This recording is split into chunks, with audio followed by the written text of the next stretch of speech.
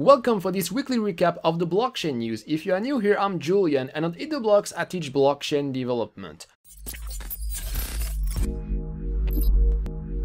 First of all, some news from the latest Etb Hackathon, and congrats to the team of crypto developers who won the hackathon, and we will announce soon the detail of the NFT sales. This week the growth of the crypto market stabilized a little bit, and on the crypto Twitters there were two analyses that became popular. So first there was this comparison between the adoption of internet versus crypto. So currently crypto is like internet in 1998, so still very early. And second, there was this very interesting analysis about the fiat supply into Ethereum, and this model predicts that by the end of 2022 the price of Ether should be around $65,000. Bankless has updated its article for the Ethereum Roadmap. In 5 to 8 months the issuance of new Ether is going to go below 0% and Ether is going to become deflationary. And second, in 2 years we'll have a scalability upgrade with the addition of data shard. According to Josh Stark, an Ethereum Foundation researcher, the Ethereum network is going to consume 99.95% less energy after the switch to proof of stake.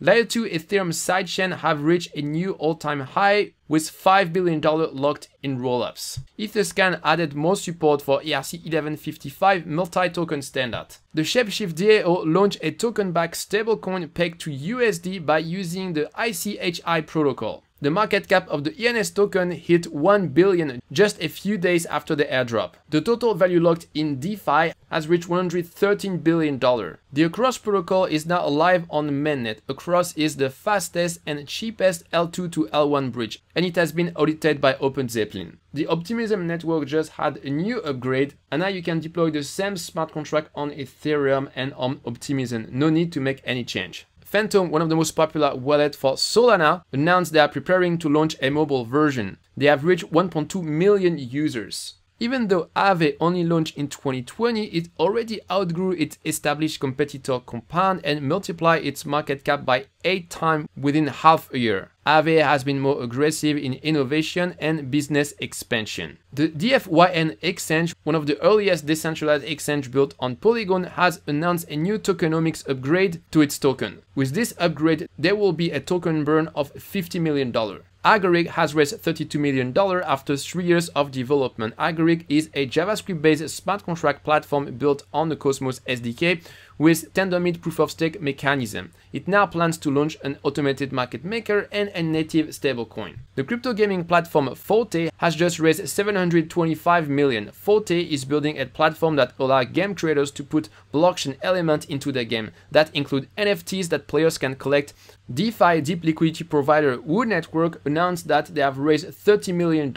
The CEO of Coinbase, Brian Armstrong, said that NFT could be as big or bigger than all crypto on Coinbase. The majority of game developers said that they are interested in using NFTs in their game. Sotheby, one of the world's biggest art broker and auction organizer, announced that it will now accept bids in Ether. MasterCard launched a crypto credit card that allows you to spend your crypto when you make a purchase. A recent study showed that the vast majority of US adults have heard at least a little about cryptocurrencies like Bitcoin or Ether, and 16% have already invested in crypto. In particular, men between 18 to 21 years old are the biggest users of crypto. Apple CEO says that he owns crypto, but the company doesn't have any plan to invest in the asset class. Just 3 days after hinting at a crypto integration, the CEO of Discord has rolled back his initial comment following an outrage from the Discord community. The mayor of Miami announced that a yield will be paid from the staking of the City Miami coin. There is a new version of Solidity released. The updates are mostly relevant for people who do developer tooling. Wallet Connect, a protocol to connect any wallet to any dApp, has released its 2.0 version, which adds support for multi-chain. And finally, OpenZeppelin just released a registry for smart contract security. This is a repository of JSON files that describe a project and they deploy smart contracts,